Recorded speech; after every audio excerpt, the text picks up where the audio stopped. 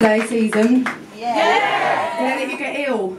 Yeah, I got ill. I got it in Japan. I thought I had swine flu. It was horrible. They had to jab me in the bum with some adrenaline.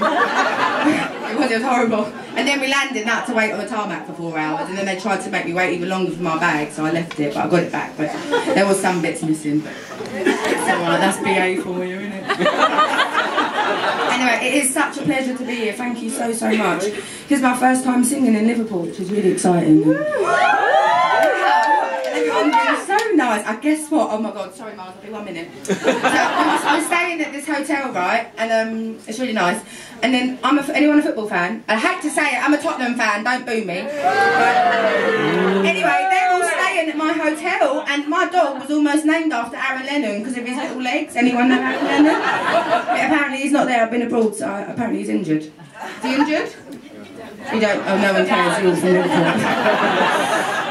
Anyway, I got very excited and I went and told someone and Harry Redknapp gave me a dirty look. Anyway, this next one is another new one. It's called Don't You Remember, and it's on the new record, on an album. It's quite country vibe, just because I really got into a singer called Wanda Jackson and a band called Lady Antebellum, who are from Nashville.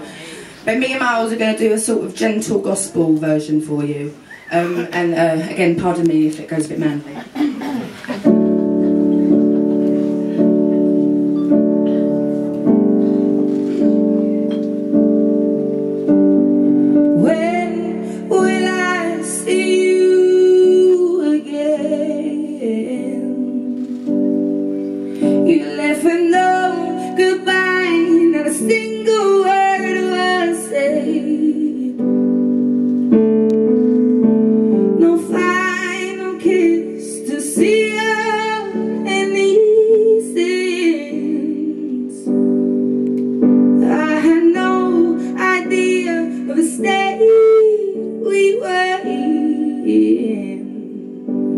I know I have a fickle heart and a bitterness and a wandering eye and a heaviness in my head.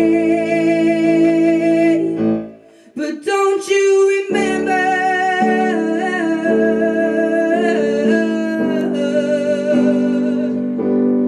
Don't you remember?